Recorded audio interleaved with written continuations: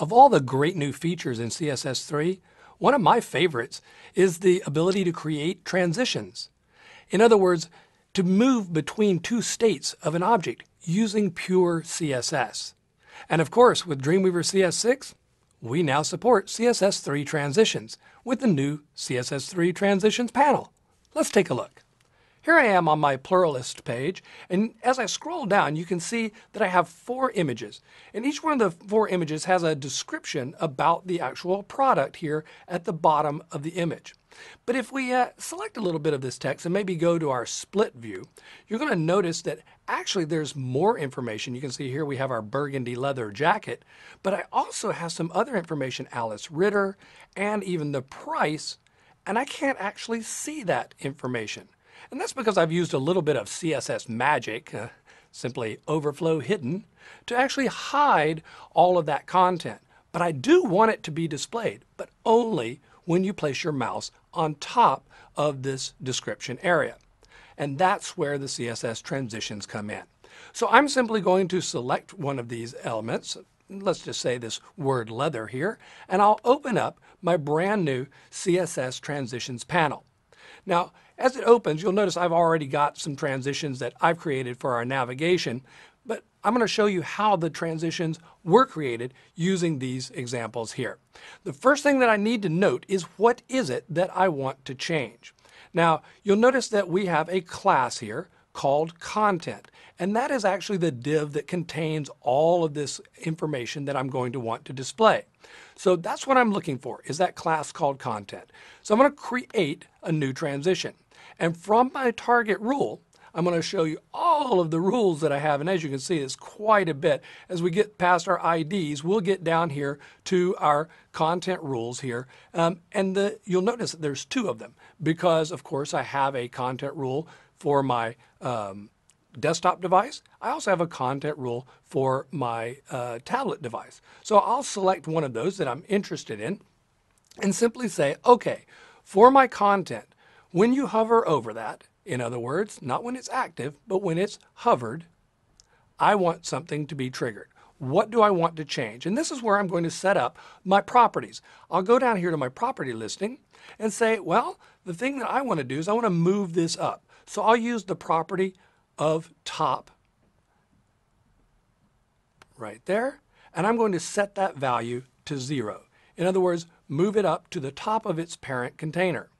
And I'm also going to set the bottom as well because I don't want it to move up and change size. I want it to fill out the entire area. So there we have bottom. Now, I have 3 other options to set here. First of all, how long should this happen? What is the duration? Let's just go with, let's say 1 second. Do we want a delay? In other words, do we want when the user puts their mouse on top of the object, do we want it to immediately start or perhaps wait a half a second or something in case they weren't really intending to trigger that? Let's give it that half second. So I'll do 0.5 seconds there. And how do we want it to play? We have a number of different functions here. Linear, ease in, ease out. Let's just play in a linear fashion. With all of that, I'm going to simply say, go ahead and create that transition for me.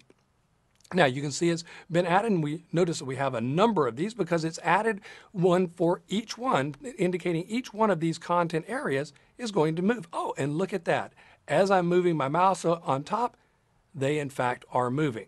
Now, the one thing to know about the transitions panel is this is for your simple transitions. In other words, you're able to identify the one object on the page that you want to animate, or if you will, or transition.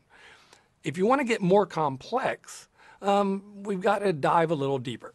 So here's my problem with my animation that I've created so far. I'm happy with everything animating up, but I would also like the title here to go down underneath this decoration. Now that means I've got to do one of these little bit trickier animations. So I'm going to do that by simply using my CSS rules panel. I'm going to say I would like to create a new CSS rule. Now this rule that I'm going to create is a compound rule, and it's going to begin just like you saw it begin before with the content class. And when that content class is hovered, I want to do something else. I want to change the actual description element, and that is actually a class itself. So that is that description that we had highlighted before. I want to target that, and I'm going to add that to my styles start CSS file where all my other rules are. I'll say OK. Dreamweaver then asks, okay, what is it that you would like to do? Well, I have all of my positioning here, and you'll notice a brand new transition subsection, where just like we saw before, I can either choose individual properties to change, or just say, in this case, I'm happy to change all of my properties. Which property would I like to change? The only thing that I'm interested in doing is just changing the top placement, let's say to about 53% down on the parent container. And I'll go ahead and, again, back over in the transition, if I wanted to set a particular duration or delay, I could do so. Let's go ahead and set that same 0.5 seconds, and we'll leave that at a linear transition as well, and click OK. Now you'll notice when we mouse over, you'll notice that our title is no longer moving all the way to the top. It's now navigating down. Of course, now you'll notice as I moved back off, I might need to address the movement back up. And again, I would continue to do that using my CSS rules panel and the rules dialog, or if I feel comfortable to do that by hand, of course.